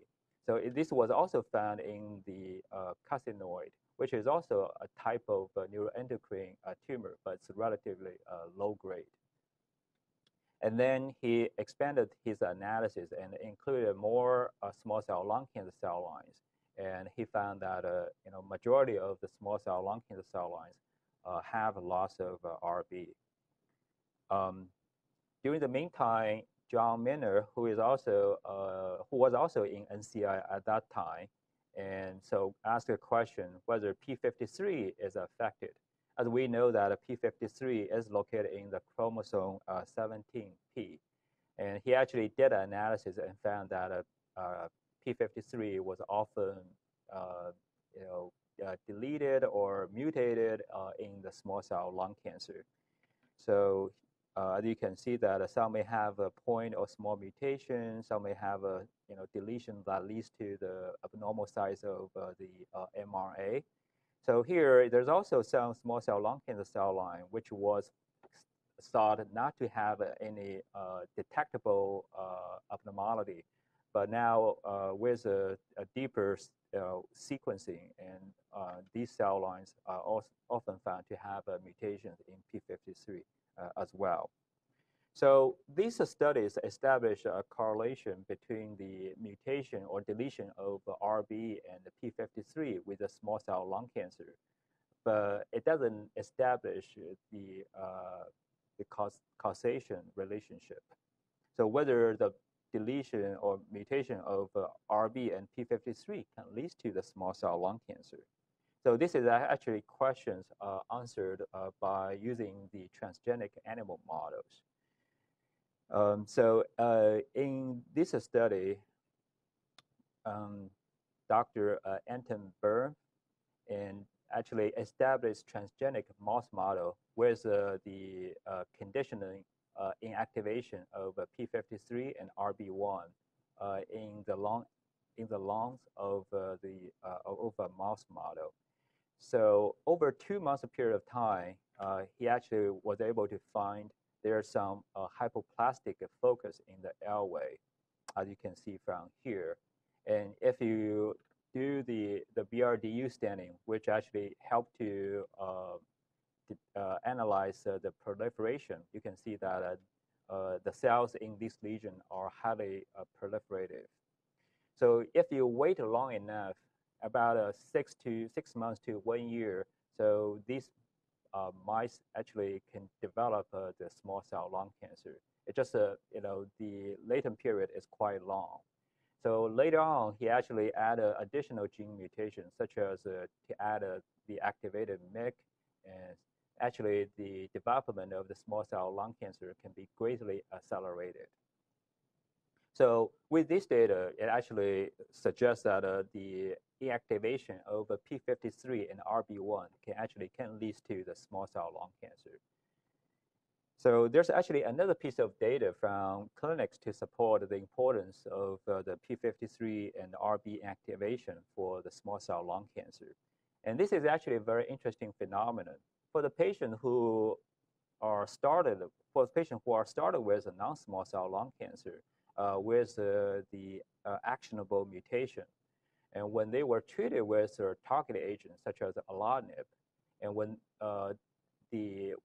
when patient develop a recurrence, and sometimes the non-small cell lung cancer actually can be converted to the small cell lung cancer. So the development of small cell lung cancer become a mechanism over the drug resistance to the targeted therapy. So just to give one example, so this is a patient who was initially diagnosed with a lung adenocarcinoma with the mutation in L858R in the EGFR. So this is a sensitizing mutation. So patient actually can be treated with a target agent, EGFR inhibitor, alatinib. The patient was treated for a year and then developed a tumor recurrence. And so biopsy was performed, and patient actually was found to have a small cell lung cancer, not a non-small cell, but this time it is small cell lung cancer. And patient remains to have the mutation of the EGFR, suggesting that so this small cell lung cancer is actually coming from the same clone that leads to the non-small cell lung cancer initially. So the patient was treated with chemotherapy and radiation, and then was put back on the EGFR inhibitor alatinib, and eventually patient developed a resistance to both the alatinib and had a recurrence. So then this time it's become resistant to the original chemotherapy for the small cell lung cancer. Then patient was treated with both radiation with the chemotherapy as well as targeted agent alatinib, as stand for E here. And eventually, because at this moment, the tumors were resistant to these treatments, and then patient eventually passed away and had an autopsy done. So here I just show the genetic features of different tumors of this patient. As you can see here, this is actually the non-small cell lung cancer tumor the patient has. So patient has the activating mutation of the EGFR, and because the patient developed a secondary mutation of the EGFR, it's called the T790M mutation, and patient become resistant to the initial the EGFR inhibitor alatinib. So if you look at the other genes status, so for the P53, there is a deletion in one allele, but the other allele is a Y type. And for the other tumors, one is in lung, the other one is in the liver. So those are small cell lung cancer. And you can see that those tumors also remains to have a EGFR mutation. Again, it tells you that these are coming from the same clone that leads to the non-small cell lung cancer. And then you can find that there is also the deletion in one allele of the P53, and the other allele actually is lost due to the loss of heterozygosity. So this is present in both tumors in the lungs and the liver. And during the meantime, these researchers also checked the expression level of the RB by using the immunohistochemical staining. So the data actually is listed here. So they actually compared between the tumor before the targeted therapy and the tumor that progressed after the targeted therapy. If you just look through, you can see that whenever there's the neuroendocrine features that suggest that this is a small cell lung cancer, you can see there's a negative RB. So meaning that RB it was also lost in those the recurrent tumors with neuroendocrine features. So again, it showed that the loss of p53 and RBs are very critical for the development of the small cell lung cancer. So this finding actually is further corroborated by the sequencing data of the small cell lung cancer. So in this study, the researchers actually did the whole genome sequencing of over 100 small cell lung cancer specimens. So they actually didn't really find any mutations that can be targeted with existing medication. However, what they found is that first they found that p53 and RB1 are mutated in over 90 and 80% of the patients respectively. So this is, again, confirms the previous finding. And second of all, they found that the epigenetic genes, such as P300 and the CRAB-BP, both genes actually encode for the histone acetyltransferase, which actually kind of modify the histones and regulate the gene expression. So these occur in about 15% of the patients. And another interesting finding is that the Notch receptors are also often mutated in the patients with small cell lung cancer. So on the right side, which actually shows gene deletion and amplification in the small cell lung cancer patients. As I mentioned earlier, that chromosome 3P is often deleted in the small cell lung cancer. So as you can see that here, there's a deletion. And RB and P53 are also deleted very frequently in the small cell lung cancer. So what genes are often amplified in the small cell lung cancer? Those are the MYC family genes that include MYC, LMYC, and also NMYC. And the IRS2 is involved in the PI3 kinase pathway, so this is also often amplified. So to summarize their findings, they actually found these 4 different pathways are often impacted in the small cell lung cancer. The first is the pathway is the cell cycle regulation. As I mentioned, that p53 and RB are often lost in the small cell lung cancer. And the second pathway is the PI3 kinase pathway. And so oftentimes the PI3 kinase pathway is turned on in the small cell lung cancer patient. And the third pathway is related to the transcriptional regulation. So as mentioned, that epigenetic enzymes are often inactivated, and the MYC, which is a very important transcriptional regulator, are often amplified in the small cell lung cancer. And the last pathway is actually Notch signaling pathway. So it was found that Notch signaling actually is often turned down by the mutations of the Notch receptor. But the significance is actually addressed in the same study as well.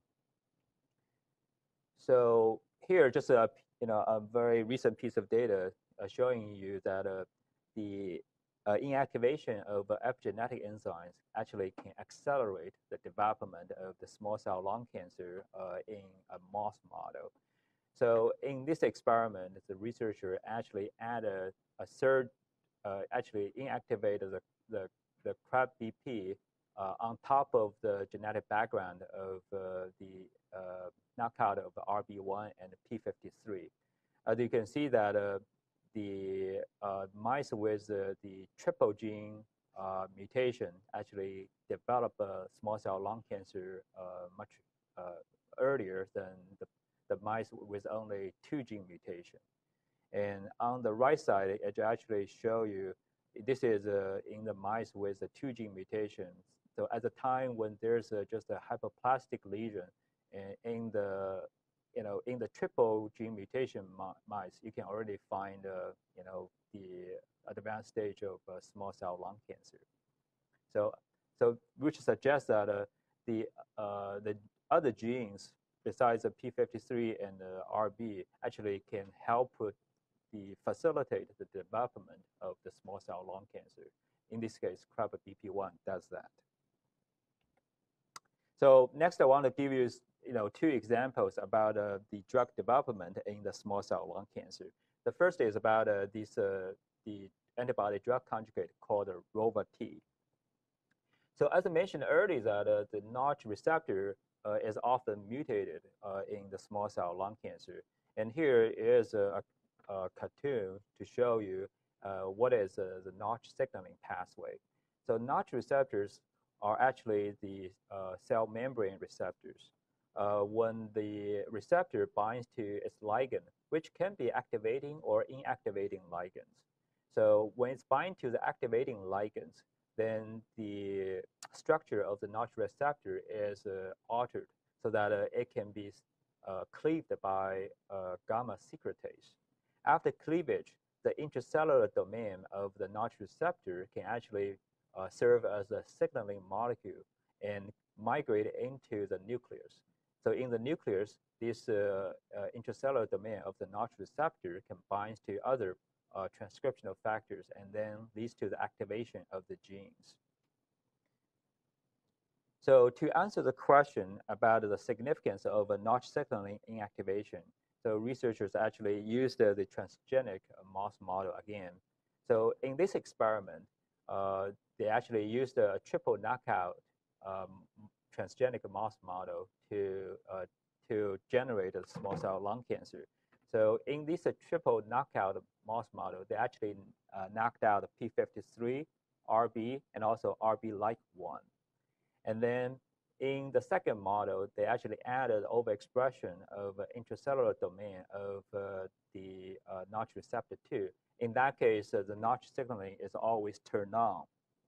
So what they found is that in compare the tumor generation between these two different mouse model, actually the strain that have an overexpression of Notch receptor 2 intracellular domain has a less number of tumors in the lung. And also, if you look at the surface area of the lung impacted by the tumor, again, it shows there's a less lung volume affected by tumors in the strain that have overexpression of Notch2 intracellular domain. And here it shows the survival curve. And again, it shows that the overexpression of Notch2 intracellular domain actually prolongs the survival of the animals. So again, it shows that the inactivation of a Notch receptor or turning down of the Notch signaling can actually facilitate the development of the small cell lung cancer. All right. So during the meantime, another group of researchers in California actually found that the one gene called the DLL3, which actually is the antagonizing ligand of the Notch receptor, is often overexpressed in the small cell lung cancer. So what's shown here is that compared to the normal lung, in the small cell lung cancer tumors and also cell lines, you can see that the expression of the DLL3 is actually about a 1.5 log higher than the expression of DLL3 in normal lung. And as I mentioned, that the turning down of the Notch signaling actually facilitated the development of the small cell lung cancer. And this DLL3 is an antagonizing ligand. So overexpression of this ligand helped to turn down the Notch signaling. So how can we use this information to develop a therapy? So actually, this group of researchers had the idea to develop an antibody drug conjugate, because this protein is a cell surface protein. So you actually can use the antibody to target or binds to the surface receptor. And so what they did is they actually linked a very toxic chemo drug, and here we call the payload, linked with an antibody that can recognize the DLL3 on the cell surface. So they give the name called the ROVA-T. So the idea is that the antibody can lead the drug to the tumor cells. And because the chemo drug itself is pretty toxic, which you cannot really give in the patients without this mechanism, because that just be too toxic to the patient. But in this case, because it's actually guided by the antibody, so you can give a very small amount, but the drug actually will be enriched at the tumor site. And in this case, a very toxic drug can effectively kill the tumor cells. So what they found is that in the animal model, for example, take this as an example. So the tumor was treated with the first-line chemotherapy, in this case, cisplatin with etoposide. The tumor volume decreased, but over time, tumor developed a resistance. If you don't treat these animals, which was represented as a black curve, the tumor volume continued to increase. However, if you treat it with an antibody drug conjugate with, in 3 doses, you can see a very, shrinkage of the tumor, and also the shrinkage of tumor can last over about 3 months. And on the right-hand side, and they actually did a comparison. So how about you retreated these mice who develop a resistance to the initial chemotherapy? And you can find that although the tumor size decreased again, but it appeared faster than the first round of the chemotherapy. So this is the point they want to make, is that this antibody drug conjugate is better than the chemotherapy. So this drug actually was tested in the clinical trial, and for the interest of time, I will just kind of briefly mention about these.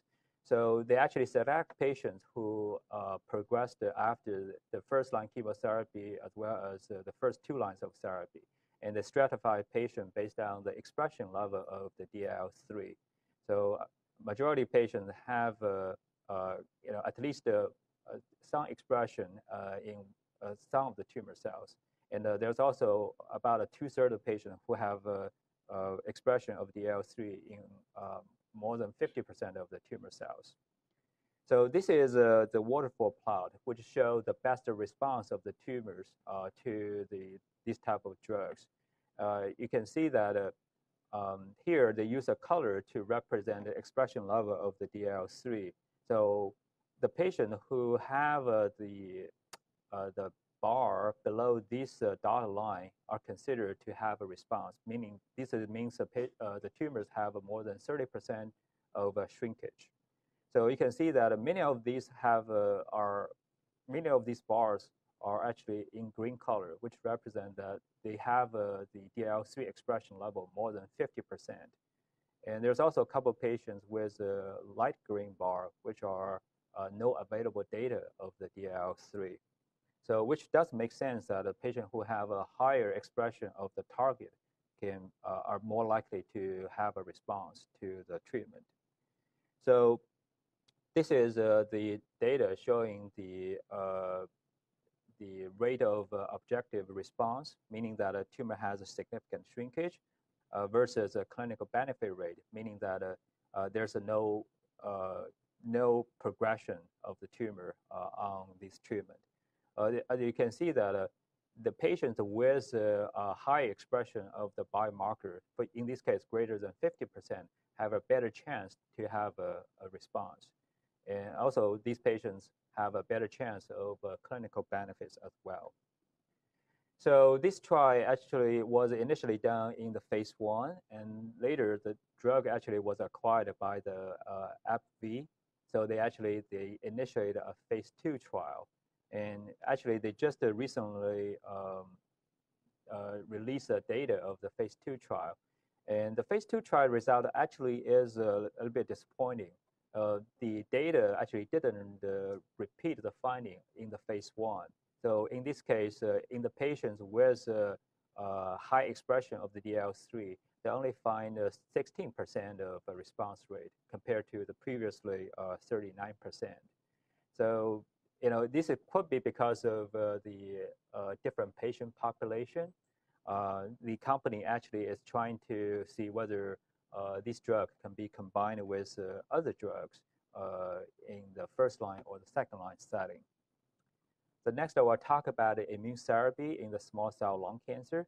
So immune therapy is very hot at this moment. So there also has been many attempts to testing this class of drugs in the small cell lung cancer.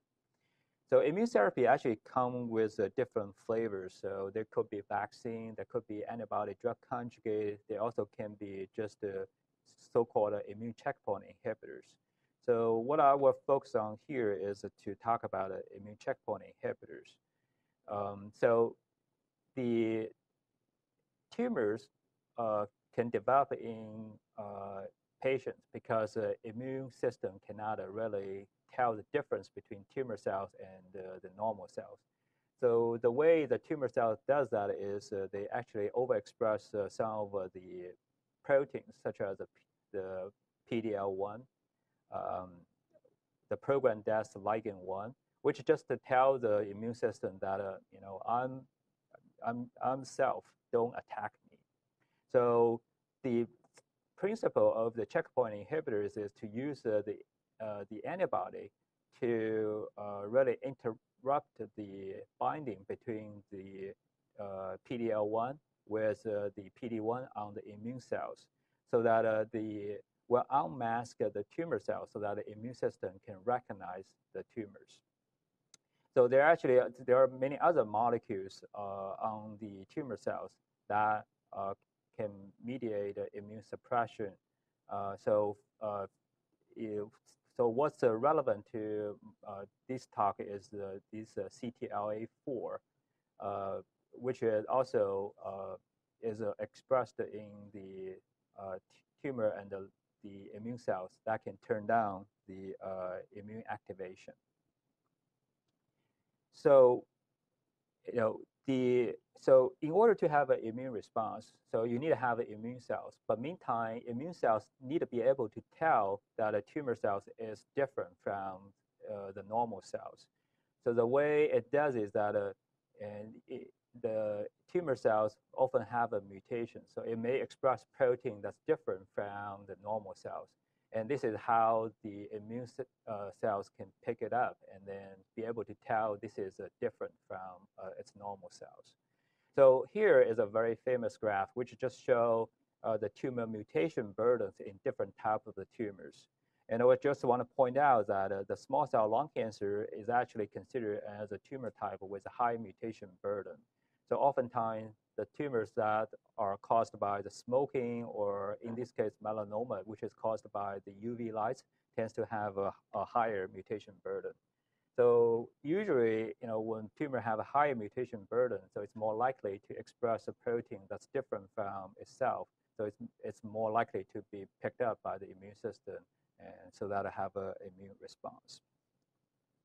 So the expression of the PD-L1 in the small cell lung cancer is not very high. And also the expression of the PD-L1 is often on the immune cells instead of tumor cells, which actually poses a little bit of question whether immune checkpoint inhibitor will be effective in these type of tumors. During the meantime, the genetic study actually found that in a very small number of the patients, there is the amplification of the PD-L1. So here actually show the two patient samples compared to 75 patients without amplification. You can see that CD274 stands for the PD-L1. So there's a gene amplification, very significant increase of the gene expression. And this actually is also corroborated by the immunohistochemical staining, showing in those brown colors that PD-L1s are overexpressed in these tumors with a gene amplification. So in the clinical trial, we'll just skip these slides, that a patient actually was tested to be treated with just a single agent immune checkpoint inhibitors versus the combination of checkpoint inhibitors. So in this case, there are the inhibitors targeting PD-L1, and also ipilimumab is the inhibitor that target the CTLA4.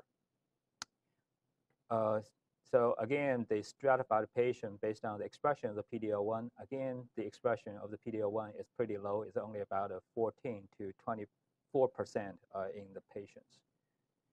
So what they found is that for the single agent, in the patients not stratified based on the PD-L1 expression, there's only 10% of patients who have a partial response. And if you combine the two checkpoint inhibitors, the response rate can be doubled to about 20%.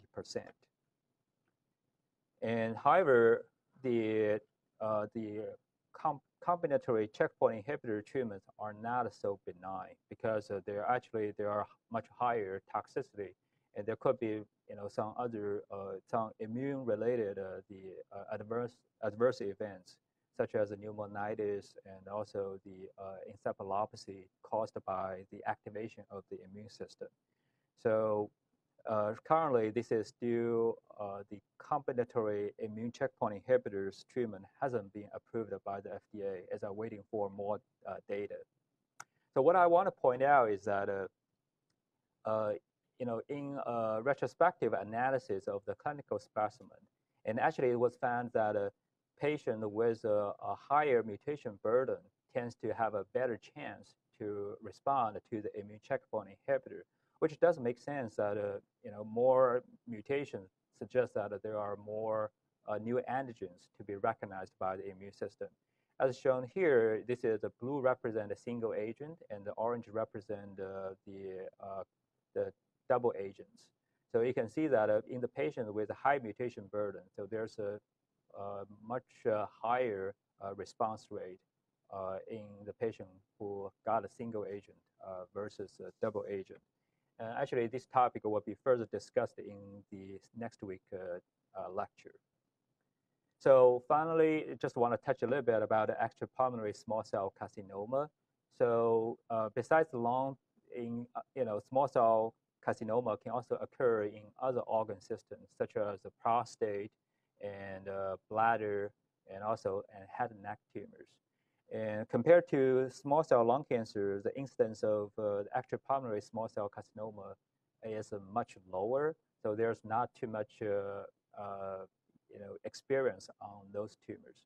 And the first-line therapy is actually borrowed from the small cell lung cancer, is also the cisplatin or carboplatin with the etoposide doublet. So one distinction is that the extrapulmonary small cell lung cancer is not as likely to metastasize to the brain as a small cell lung cancer. So the only exception is the prostate cancer and prostate small cell cancer and the head and neck small cell cancer. These two are still likely to spread to the brain. So for those two, you may still want to consider about a prophylactic cranial irradiation. Just to summarize, in this lecture, I mentioned that small cell lung cancer is a recalcitrant cancer, and we need more therapy for this type of cancer. And as you may remember that P53 and RB1 are often mutated in the small cell lung cancer. And finally, immune checkpoint inhibitor has been recently approved for the treatment of a small cell lung cancer in the third-line setting. And actually, due to the time issue, I didn't get a chance to mention about the other novel agents that are currently being developed, but more are coming. All right, thank you. And would like to take some questions if you have any.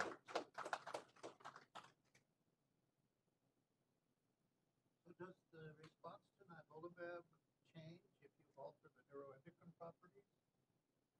That's a very interesting question. So there are some unpublished data which suggests that in the small cell lung cancer, most of tumors have a neuroendocrine feature, but there's also a small number of the tumors which do not have a neuroendocrine feature. So it was reported in one of the conference that the small cell lung cancer without a neuroendocrine feature tends to have a high expression of the PD-L1.